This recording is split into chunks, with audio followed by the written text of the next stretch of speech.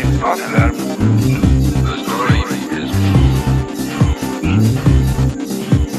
you should hold back.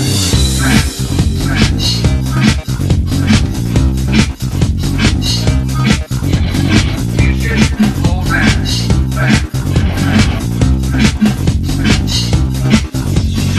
And of the civilized world. Is it true?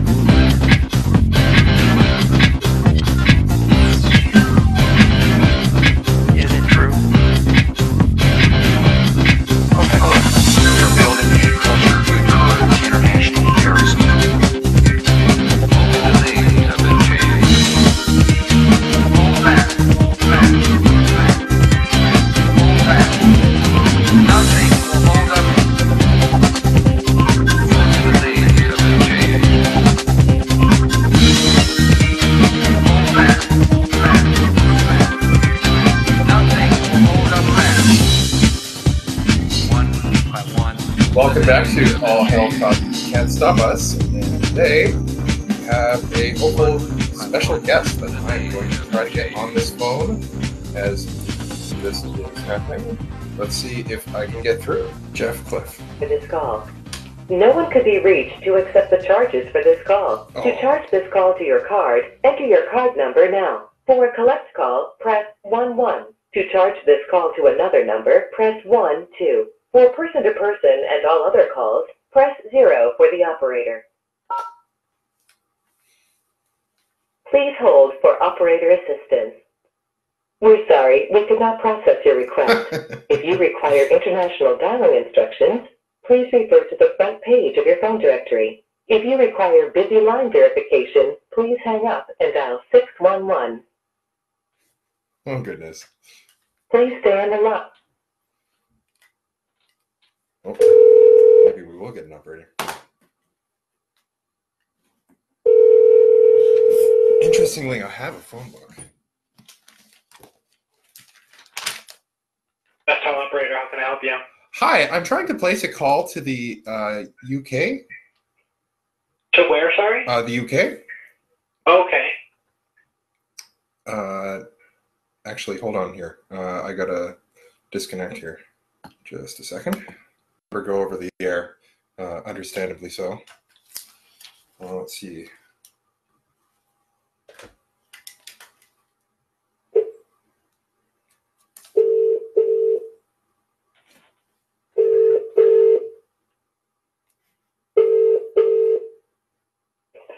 Hello, good evening.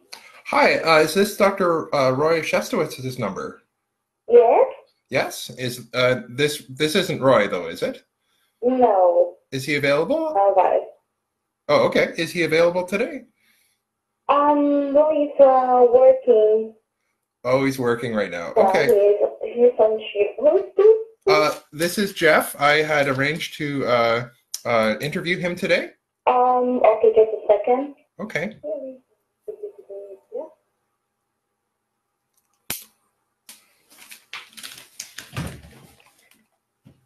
Hi, Jeff. Hello? Jeff, I think, I don't know, because Roy's shift is like, he's working sometimes half past 5, sometimes, early in the morning. So, today he's working up from half past 5 until 1 o'clock in the morning. Okay. So, yeah, so I don't think he can do the interview today. All right. Well, sorry to bother you in that case. Yeah, okay, so probably he's going to send you an email or, to reschedule it again. Okay. Yeah, we'll reschedule over email then. Okay. All right. Okay. Okay. You have a wonderful day. Okay, thank you. Bye-bye. Okay, bye-bye. Oh, well. We had definitely arranged that, but I guess there's also the time zone problem, as with previous days. So that is kind of a bit of a letdown, but that's okay. We'll see if we can follow up later on. But anyway, as usual, following up that, I do have a piece of media. I'm not 100% sure of the license on this one. This could be kind of pushing the line a little bit. If you go to where you find this particular piece of media, the website clearly says that you can kind of download it and listen to it. But I wanted to kind of bring it out from the archives of history here, in that it's a really moving piece. And it's a moving piece with a political message that was specifically made to highlight the way that a particular person looked at the world and saw things. And it was at the funeral of one Somali marksman, who must have been one of the volunteers at WBAI in the late 90s and up to the year 2000, which is when his funeral took place. Now, I don't really know all that much about Somali marksman. All I see is the number of people who came out to that funeral and gave testimony of maybe what kind of an awesome person he was and how much he stood up for the interests of justice and those who got the short end of the stick in so many ways. And so this song was one of the things that was performed at that funeral. So hopefully I don't get too much copyright hassle for this one, but let's give it a listen.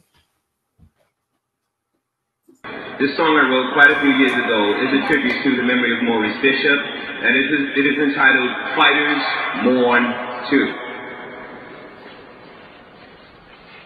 I've been on the earth long enough to know freedom fighters come and freedom fighters go. And I wrote this song to help us in some way. I want my people to grow stronger every day, and I should know, 'cause I'm a fighter. I've been on the earth long enough to see the possibilities of what true freedom can bring. And our leaders, yes, they left us with scars. But it's up to every man and woman to make their mark, and I should know, 'cause I'm a fighter. And fighters mourn too, yeah, whoa, well they mourn like me and you, yeah, whoa, well fighters mourn too, yeah, whoa, well they mourn like me and you, yeah. I should know, 'cause I'm a fighter, yeah, whoa, Maurice Bishop mourn too, yeah, whoa, but they mourn like me and you, yeah, whoa, Martha Garvey mourn too, yeah, whoa, well they mourn like me and you, yeah, whoa, I should know, 'cause I'm a fighter, yeah, whoa, Dr. Coffee mourn too, yeah, whoa, well they mourn like me, yeah, whoa, Professor Scobie mourn too, yeah, whoa, well they mourn like me, yeah, whoa, I should know, 'cause I'm a fighter, yeah, whoa, Brother Samari mourn too, yeah, whoa, well they mourn like me, yeah, whoa, and Sister Rita mourns too, yeah, whoa, well she mourns like me, yeah, whoa, I should know,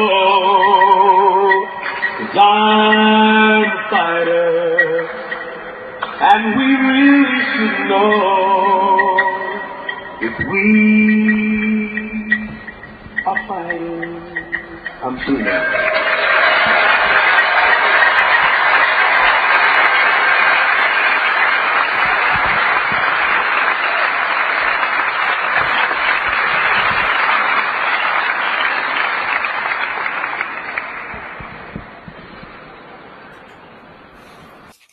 We should know, yeah. So that was, I don't know, it just sends shivers down my spine every time I listen to it.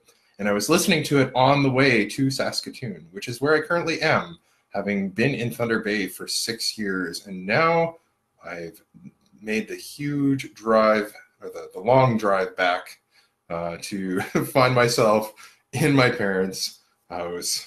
So demeaning, being 36 and being on the kind of back where I started. But hey, it's progress in a way, because there's a lot of stuff going on in Saskatoon, and I've got the apartments lined up, just waiting for one of them to for the paperwork to go through, or something along those lines. Things are moving, so things are moving very quickly for me personally. But in the meanwhile, it has been quite a trip this week. So many kilometers of driving.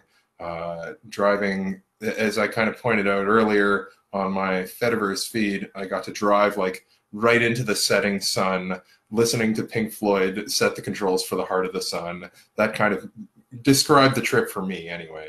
But very long trip, very, very beautiful trip. The scenery in northern Ontario this time of year, it's not as beautiful as it is in perhaps the fall, but you pass by like lakes and forests and rocks and trees, and it's just amazing to go through. And I kind of wanted to stop a little bit more along the way, but at the same time, there's stuff to do. You kind of have to plow through some of the beautiful things in life to get to the things that are worth doing. And so, given that our guest didn't show up, I guess I'll have to close some of the tabs describing him. Oh yeah, it is.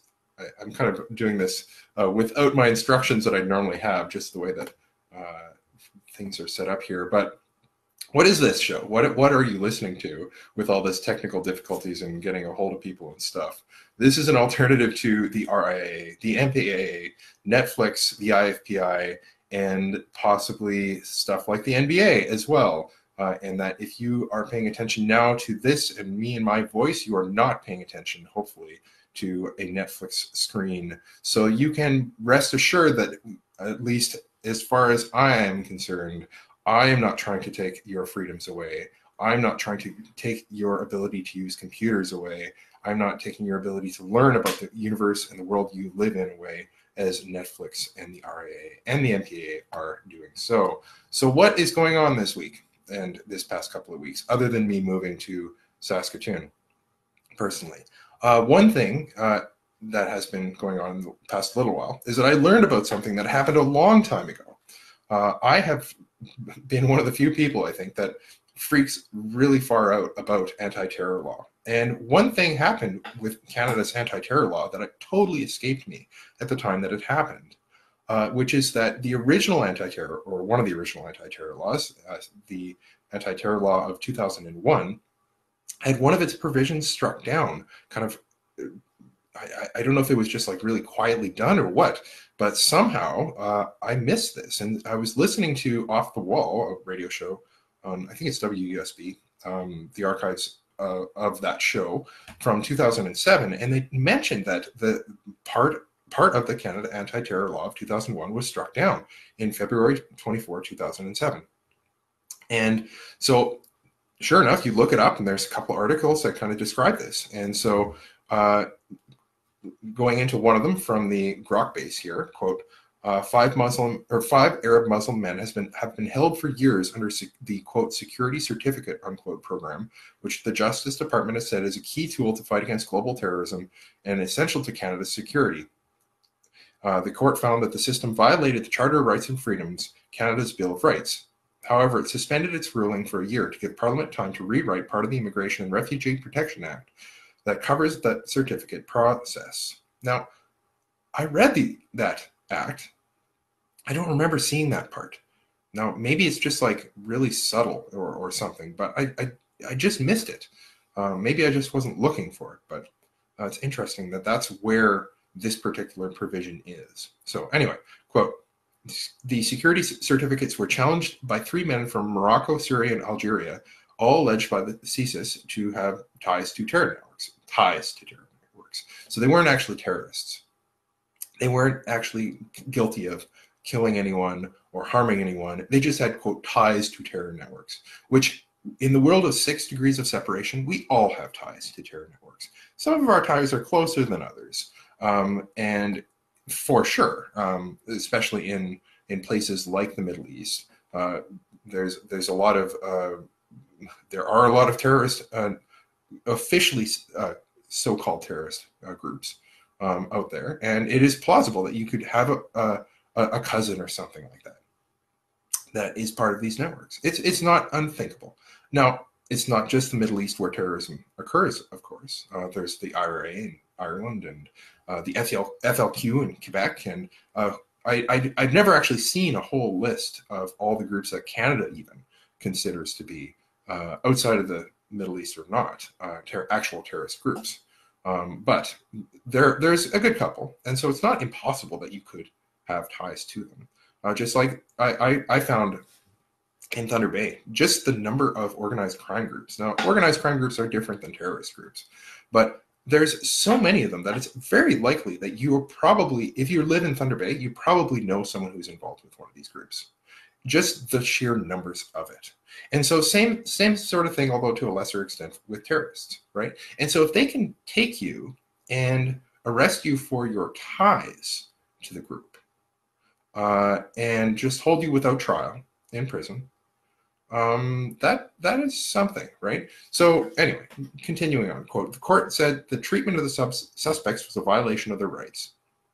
The overarching principle of fundamental justice that applies here is this: before a state can detain people for significant periods of time, so in this case, what did they say, 5 years? So like basically right after 9/11, all the way through till 2007, and then they let them have another year to screw around and keep them locked away, again, without trial, without charge, without having them done anything wrong other than have people in their life that do things that are wrong. And sure, like if someone is guilty of actually committing terrorism or plotting and doing some kind of terrorist activity, that is kind of in the realm of things that you could probably justifiably go to jail for, right? But that's not what these men were charged with. These men were charged with just having ties.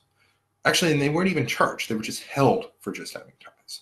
So anyway, quote, the challenge law allows sensitive intelligence to be heard behind a closed door by a federal judge, and I'll pause there, without a lawyer present.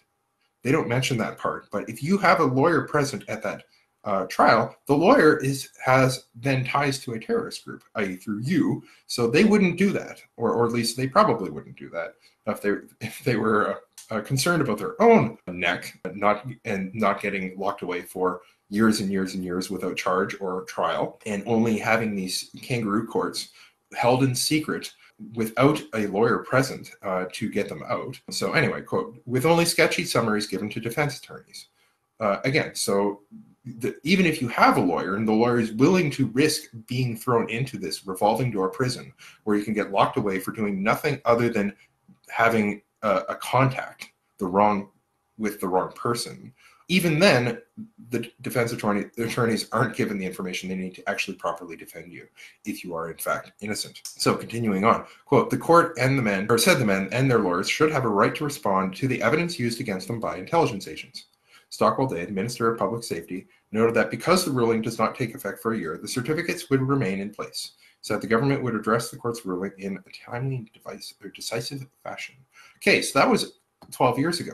Now, what happened after that? Going a little bit ahead, 2014. So this is after, Toronto Star, your website is so slow. It had loaded earlier. Okay, anyway, the Supreme Court upholds security certificate law in the Mohammed Harkat terror case. So it was an 8-0 decision in 2014 that a kind of special detention warrant issued against Algerian-born Mohammed Harkat is reasonable. So basically what happened was the conservative government got slapped for having an unreasonable and illegal and rights-infringing program. So they rewrote the law and in 2008 put it back into the books. So, quote, the conservative government's 2008 redesign of the security certificates that brought in the security-cleared special advocates who had access to secret state evidence, although they are not allowed to discuss that or disclose that evidence to the defense. So the defense still can't get the evidence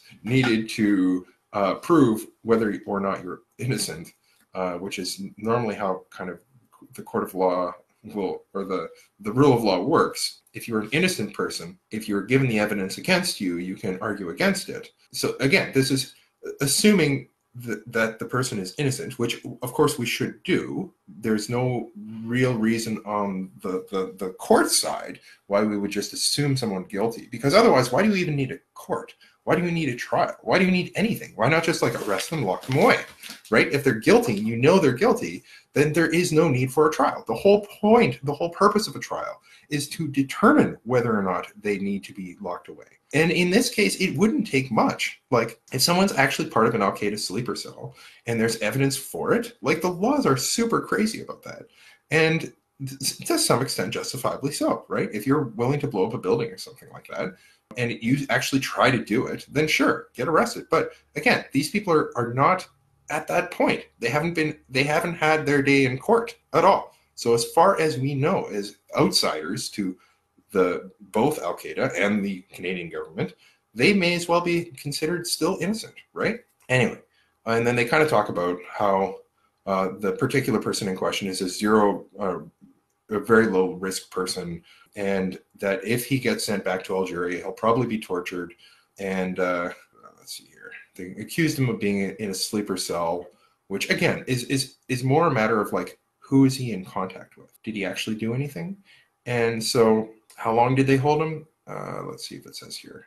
And so the Conservatives modeled up after a British regime, which again is not super great, because the British would just kidnap and torture people willy-nilly in the occupied Irish territories. Like, it's not exactly a great thing that they did that. So, quote, outside the court, a dedicated group of supporters stood with signs saying, quote, "No secret trials in Canada," unquote, which is exactly part of the problem here.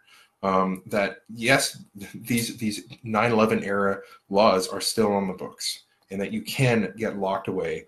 And the only trial you'll get is a secret trial where you're not even really allowed to have access to the legal defense that, I mean, it's bad enough that the free legal defense is pretty underfunded, and like they've overworked, and they're probably just going to force you to settle and plead guilty or whatever anyway.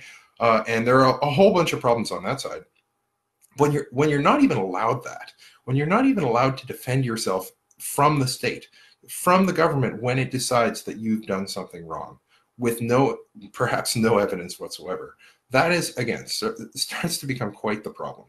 So the Canadian Council for Refugees intervened in this particular case, and they have a little bit of statistics on this. And this is one of the things I found interesting on this article. So there was 30 security certificate proceedings in the past 22 years. There's a huge upswing in the use of secret evidence and closed-door proceedings in a range of other civil proceedings, notably immigration matters. Since 2008, the federal court has conducted secret proceedings in more than 100 cases of judicial review of decisions, such as sponsorship applications, where Ottawa cites national security as a reason to bar a public hearing. So in other words, this hasn't just been like a law on the books that they haven't been using, right? This hasn't been a case of, oh, it's a bad law, everyone freaked out over 9/11, but it's not like they use this. Well, no, they have been using it. They've been using it. There have been secret courts and secret findings of these courts going on for almost 12 years now. And this seems to be still valid law. There are still, going to the Wikipedia page, there does still seem to be some appeals going on, at least as of the past couple of years. I don't know how accurate the security certificate Wikipedia page is. The case that they mention is being still on appeal is Jabala versus Canada, bracket, Minister of Public Safety and Emergency Preparedness. That's been a while ago now, so maybe that's actually finished. It might be something to look up for later. But it's interesting that we live in this country with secret courts, with secret laws, and all of this kept from us, the general public. And the only way out, of course, is to get rid of the Liberals and the Conservatives and actually start changing the laws that the Conservatives and then the Liberals put into place to make this star chamber possible, to make it so that an innocent person can be locked away for basically ever for doing nothing illegal whatsoever. Anyway, continuing on. That's an interesting thing that I found this past week, but it's not the only thing, of course. The other thing is the rebel media sent an email out with a petition to stop Section 13 of the Human Rights Act. Right. Okay. So, but going back on this one, this is another one that goes back a long way. And this goes back really to about 2013 when the Harper government was still in power. And it's probably actually to a large extent because of one person, Ezra Levant, and his constant hitting on this particular provision that made it illegal. And I remember when this was still valid law, that you could get in a lot of trouble for quote unquote hate speech. And so like when we signed up for computer accounts at the University of Regina, even just getting access to the account, and every time we got that login, we get a piece of paper telling us that there were certain things you couldn't say. There were certain things you couldn't express using your account, whether it be on your webpage or by email or however else you use the computer, that for whatever reason, there were certain ideas you could not express. And some of it was written in the terms of this quote unquote hate speech provision. And so you weren't allowed to hate. You weren't allowed to express hate.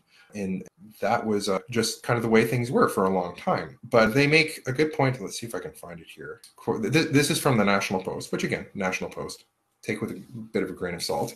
But it, quote, Section 13 had actually stopped being used as a shield, as I think it was intended to protect civil liberties, and started being used as a sword against Canadians. And it's because it was a poorly written piece of legislation in the first place. That was Alberta Conservative MP Brian Storseth, who I guess passed the bill to remove it. And they considered it a tool to help, quote, curb hate speech, which, I mean, curbing hate speech is not necessarily a bad thing, right? As long as it's allowed, and as long as the government is not restricting what people can say, less hate is probably, well, it is a good thing. Getting people to get along, that's a good thing. But enabling people to censor each other and to give one group of people power to restrict what another group of people say, that is problematic. So they talk about how it's problematic from a freedom of expression point of view. They ask Richard Warman, who, quote, has brought 16 successful Section 13 complaints before the Human Rights Tribunal against neo-Nazis and white supremacists since 2001. Richard Warman has kind of made it a bit of a name for himself in doing that sort of thing and using the law to silence people. And it's not surprising that he would be upset with part of the law that allows him to do that going away. But that this just is kind of the context here, because they're talking about bringing it, the Liberal government is talking about bringing this back. Now, we know, just like the previous story, like we know this isn't just some kind of an idle threat. This isn't just some kind of a law that's going to be put on the books and then it's going to make everyone feel better and then nothing else will come of it. Because there are people like Richard Warman out there who will use it, who will, as soon as it's law, go out there and try to get people to be silenced using it. So here's what the Rebel says anyway, quote, Stephen Harper's Conservatives voted to repeal Section 13 of the Canadian Human Rights Act of 2013. That's the censorship provision that made it an offense to hurt someone's feelings. But now the Liberals are looking to bring it back, and to my horror, Andrew Scheer's Conservatives haven't lifted a finger against it. Pause. You shouldn't be surprised at this. The Conservatives have always been about censorship and using the law to restrict what people can say. Now, in this case, maybe the particular things that this particular law are going to be directed to may fall within the sort of things that Conservatives generally say. That may be possible. But we shouldn't be surprised at all that the Conservative government might use its ability or use its voice or not use its voice in the case of this particular situation to allow the government to get more powerful and allow the censors to get more powerful. That is not surprising at all. So anyway, continuing on. They are not actively cheering it on, that I can see, but they have made a team decision party-wide to not champion freedom of speech. I can't name a more important issue for Conservatives, actually. Pause. Again, it's funny seeing him say this because the Conservatives have a really long history of restricting freedom of speech. And like it's not like they're the party of freedom at all. Like they're the anti-party of freedom on it, or the party of anti-freedom in this case. So it's not an important issue for the Conservatives, and we shouldn't expect them to actually do that. It would be surprising that if they actually did. That would be an interesting thing, but we shouldn't let them have this appearance of the high road. This is not your issue. You guys will fail on this one. We can expect that. Anyway, continuing on. It's more important than taxes or immigration or fighting terrorism and respecting our military. It's more important than any trade deal, more important than any criminal justice. Because if you don't have free speech, you can't talk meaningfully about any of those other issues, which is exactly correct.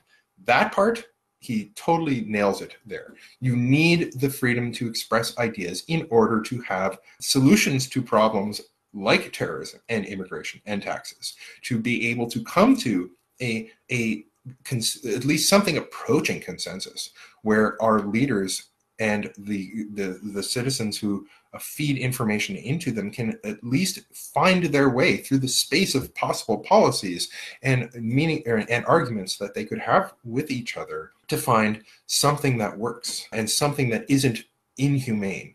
And you can't do this if your government continues down the path of restricting what people can and cannot say. So continuing on, quote, when he ran for the leader of the Conservatives, Scheer promised to fight for free speech. Again, we're taking Conservatives for what they actually say. Scheer is a liar. We can verify that here in this case, but we shouldn't be surprised that Conservatives lie to get elected. I mean, when has that ever happened, right? So continuing on, especially on campus, he sounded good on that. But since then, he's literally deleted that policy from his website. You can't find it. And he's gone wobbly out of fear of the media, fear that he'll be demonized too. Well, he's a conservative. Like, you can't, it's like trying to demonize Satan. Like, it's too late, buddy. You're already a conservative. It's like, it just, there's no recovery from being the leader of the Conservative Party in Canada. There just isn't. Like, you can't recover. You might as well be that opponent of anything decent in the world. Anyway, continuing on. During recent hearings on the subject, at the Liberal-run Justice Committee, Michael Cooper, a Conservative MP from St. Albert, dared to push back at the hateful assertion by Muslim lobbyists that Conservatives were to blame for mass murder in New Zealand. Well, they kind of were. It would not be really unreasonable to put the particular murderer in New Zealand into the camp of conservatives and people who want to conserve Western or European culture. Like, that does seem to be what he was into, but he also was considered himself to be something on the left. So that particular case is not as clear-cut as it might seem, and so it's an interesting one. But like, we should own to the extent that particular mass murder happened, to the extent that he kind of agrees with our positions, and that he from my understanding, he had a lot of shared. I guess he shared a lot of what he thought with the conservative side and the left as well. So I don't think it's necessarily honest to just like completely say, oh yeah, he's not my kind of conservative, or he's not my kind of socialist. No, he really kind of was. So there's that. Anyway, continuing on, saying that Terrace himself denied that he was conservative. In fact, he admired communist China. So again, he was more on the left than on the right. But I don't think it's as clear cut as that either. So. But continuing on, it was true that it was a rebuttal to a false accusation, but after the Liberals said that they were offended, Scheer literally fired Cooper. And weirdly, Scheer ordered the remaining Conservatives on the committee to turn off video cameras when Mark Steyn, Lindsay Shepherd, and John Robson testified at the committee. How crazy is that? The Conservatives invited them to testify, presumably for free speech, and then they showed up. And then the Conservative MPs literally voted to turn off the cameras so the world couldn't see them arguing for freedom. This right here, this is probably what makes this story. That there is still people standing up for the right to express what needs to be expressed in Canada. There are still people fighting for it. There is still media outlets where you can find out about this. There is still... The people here have not given up our concept of ancient freedoms and rights. as the Romans did when their empire was falling. But at the same time, what is the government doing in reaction to that? And it's not even just what the government is doing, it's what the opposition, the conservatives are doing. I mean, it's bad enough that the conservatives are doing it, but they shouldn't have been able to control that. Like, the liberals really should have been able to stop that. Did they? No, they didn't. Otherwise, it would have looked even worse for them, right? So it would have been a political victory for the liberals to oppose this silencing of freedom fighters here in Canada, and they didn't. So that's kind of doubly bad for them. But it's just a really bizarre situation. So what is going on? Why is not a single Conservative MP allowed to even talk about this issue, quote unquote? That's probably because they're whipped. You are supporting a whipped party. This is what whipped parties do, and especially post Harper, when the head of the party became kind of the only place where policy can really be pronounced out of. This is what the Conservative and Liberal parties are about. And I know that the Rebel really kind of has a hard-on for the Conservatives, but this is what they do. And so you can't ignore that. This is like, it's kind of hard to pull an example, but it's like you can't fault the PCs in Alberta for supporting the oil industry. Like, that's just, it would be stupid to even do that, because that's what they are. They are the pro-oil party. They don't hide it. They don't try to bullshit you about it. If you vote for the oil party, you're going to get an oil party. If you vote for a party that whips its members and restricts their ability to express things on issues, whether or not it is harmful or beneficial to the Canadian public that they are supposed to be serving, well, that's what you get. This is what whipped parties do. This is why Elizabeth May and the Green Party is actively trying to change the way Parliament works over the past couple of years, so that individual MPs can actually represent those who elect. And yes, Elizabeth May isn't perfect, and maybe if you're a Conservative, there's a lot of things that there are a lot of problems you'd have with Elizabeth May and her Green Party specifically.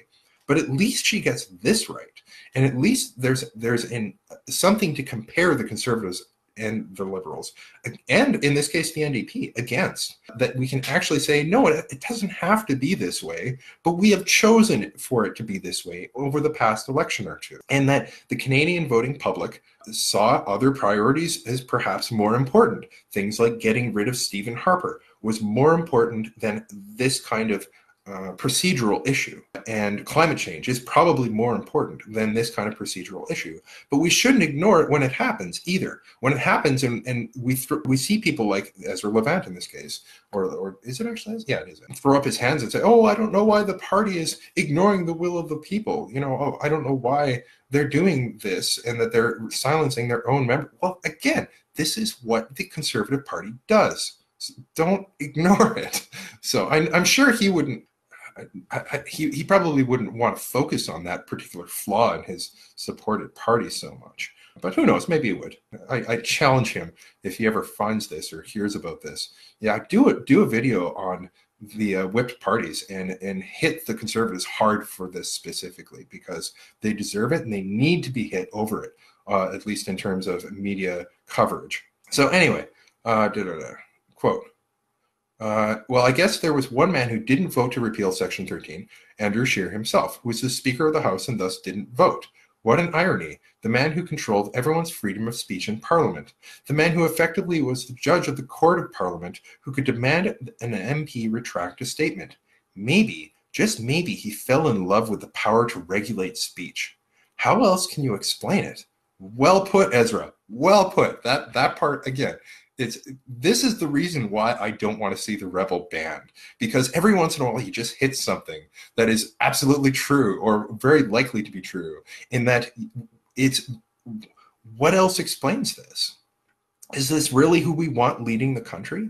Is this man who's been for the past couple of years practicing and becoming perhaps addicted to the ability of silencing the people who he disagrees with? He's not going to want to give this power up. He's going to want to grow this power. that is exactly what's going to happen in this country if the Conservatives are allowed to have a majority government. And especially if the Conservatives have a majority government, but not exclusively so.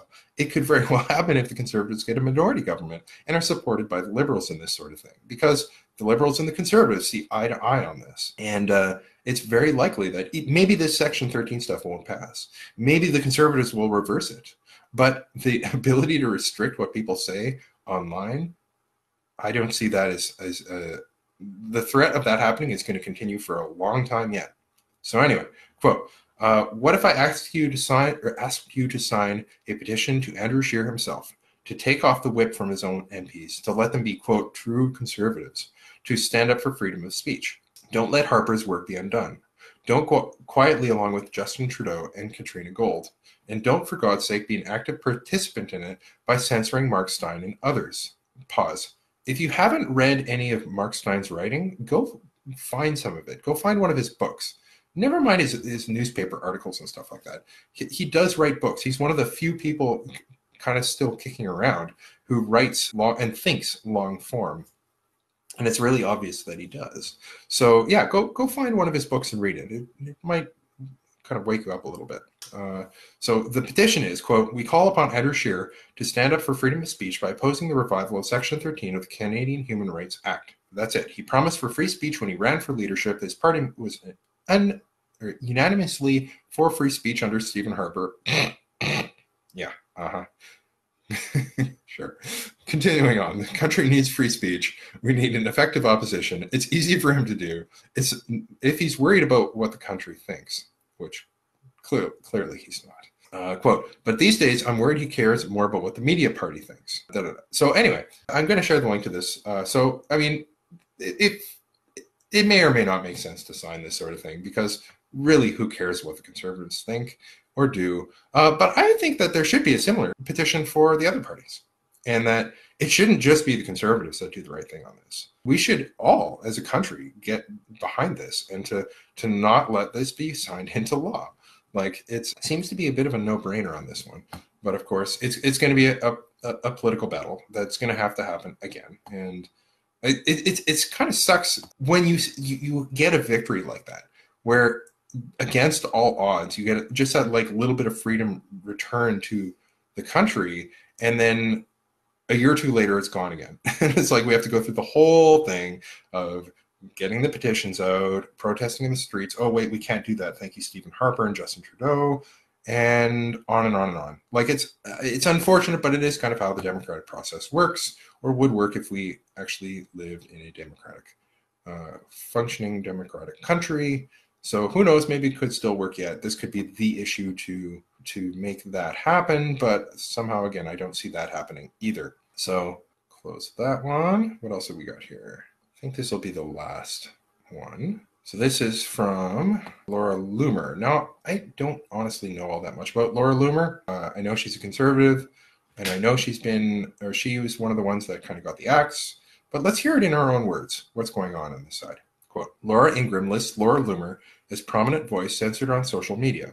2 weeks ago by Laura Loomer. So on Thursday night, Fox News host Laura Ingraham discussed social media bias and censorship of conservatives. Big tech social media companies like Facebook and Twitter have been silencing conservative voices. Pause. So, I mean, we've been talking about this over and over again, but just want to remind people it's not just conservatives who are being silenced.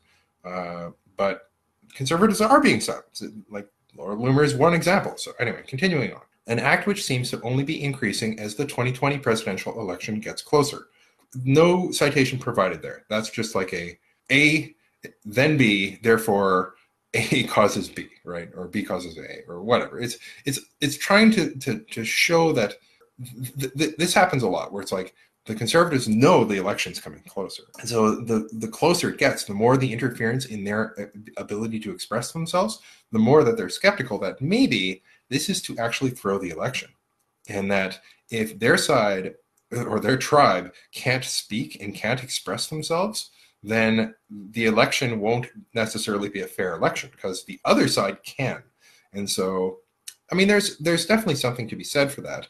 But at the same time, it could be a totally independent thing, or mostly independent thing, where like the Twitter, Facebook, and other major media outlets are learning to censor their customers in a way that works. And it just so happens that every 4 years there's an election in the States, and 4 years ago we had the censorship.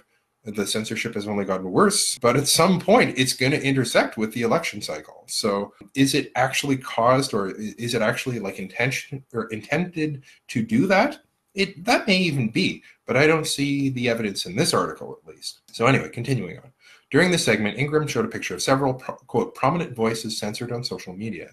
The left-wing media isn't too happy about the fact that deplatformed people like myself are being discussed. Quote, also featured was the conspiracy theorist Alex Jones, founder of InfoWars, who claimed the Sandy Hook Elementary School shooting was a government hoax. I think he apologized for that one. He was wrong, apparently.